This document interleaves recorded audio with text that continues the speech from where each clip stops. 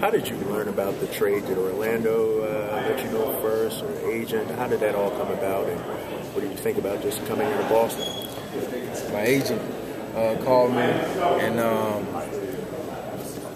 5 seconds later, I was on the phone with Danny. He's like, "Brandon, you've been traded," and then here goes Danny. So it was something that happened really fast. I didn't know anything about it.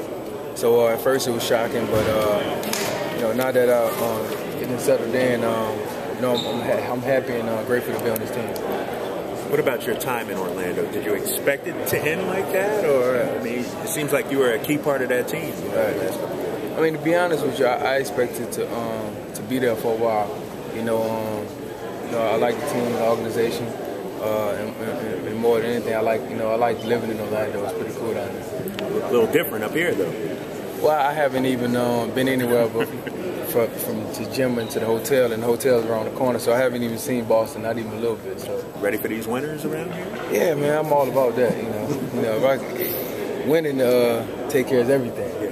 Everything. What if maybe give you any of these winter jackets?